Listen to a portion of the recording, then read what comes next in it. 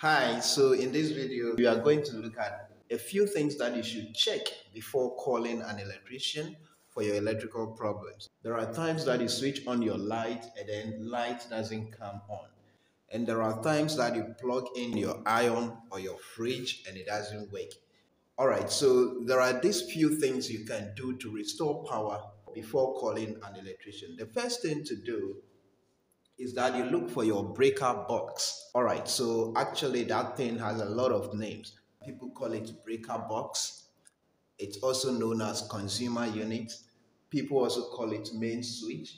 All right, so whatever name you know for it, I'm going to give a little description that will help you to identify what I'm talking about. So there is this panel as part of your home wiring that contains two or more breakers. Actually, the number of breakers in your consumer unit will depend on the size of the installation and the number of different loads that you are using.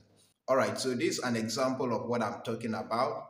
So for every good installation, there should be one of this, and this is actually what controls the whole wiring in your house. So these are the breakers that control the various loads in the wiring. Okay, and each of these breakers has a particular load or a particular number of loads that it is connected to. And so if any of this is off, it means that the particular load to which it is connected will not work. All right, so assuming you switch on your light and your light is not switching on. So the first thing you do is to come to your consumer unit and then open it to check if any of the breakers is off. All right, so as you can see, there is one breaker.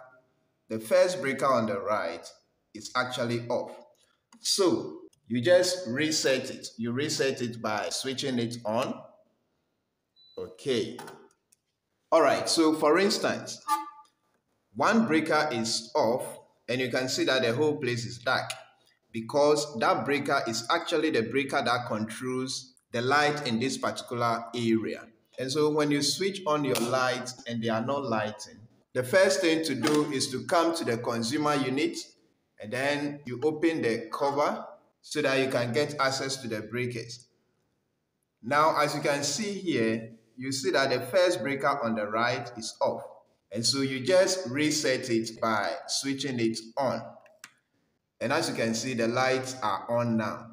So if you switch it on like that, you wait for about 5 minutes. And if it doesn't switch off again, then it means you are good to go. You have solved the problem. But then if you switch it on and within a short time it goes off again, then you have to look for what the problem is. Another instance is when your socket is not coming. Sockets are the outlets in which we plug our irons, blenders, microwaves, and fridges. So for instance, if your fridge is not working and you notice that it is the socket that is not working, the same way we did with the lighting circuit, you come to your switchboard and then make sure that all the breakers are on. And if there is a breaker that is not on, you try to reset it by switching it on. If you switch it on and it stays, then that means problem is solved. If you switch it on and then it trips again, then that could probably mean that there is a fault in one of your appliances. So you go around and then you make sure that you unplug every appliance that is plugged in any sockets in the house.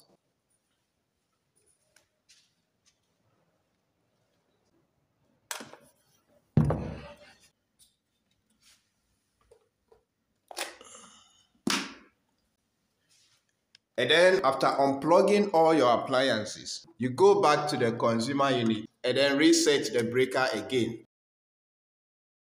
All right, so at this time, if it doesn't trip again, then the next thing to do is you would have to identify the particular appliance that has a fault that is causing the breaker to trip.